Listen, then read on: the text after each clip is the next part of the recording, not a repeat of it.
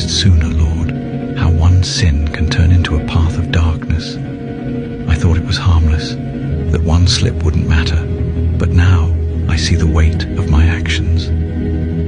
Forgive me, Jesus, for underestimating the power of sin and overestimating my strength.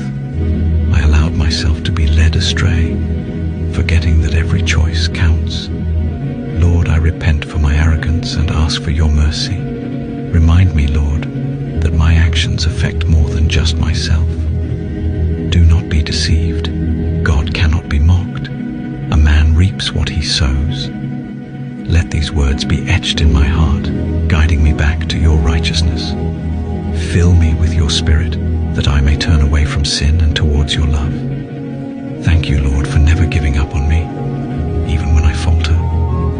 Guide me back to the right path, and help me to live a life that glorifies you. Temptation is just right outside our door, right now, even as we speak.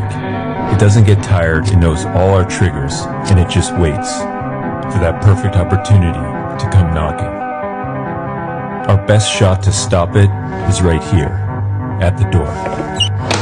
It starts with just a thought, then our imagination entertains it.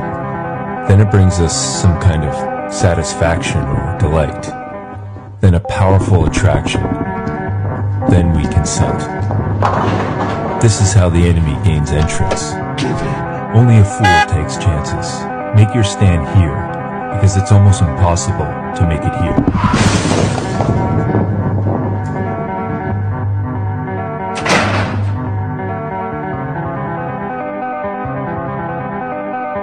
Keep reminding yourself that any temptation, no matter how strong and annoying it may be, will always pass.